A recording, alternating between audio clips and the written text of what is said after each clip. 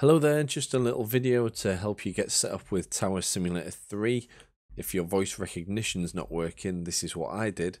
I had followed another guide first, check I'd done everything in that, and I'll link it in the description below.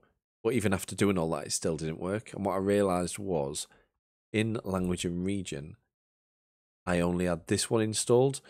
So I just added a language, I found the United States one, I only installed the language pack and speech. This got installed as well. I guess it just did it that quick before I got to stop it. But once I'd installed this, and I can't remember if the order of this, because you can move these up and down. I did put it to the top, and then in Tower Simulator 3, it all of a sudden worked, and I had no problem. I could use voice recognition. It's also recommended to do the training, to train your voice recognition. Can't remember where that is, but it's in the video in the description below.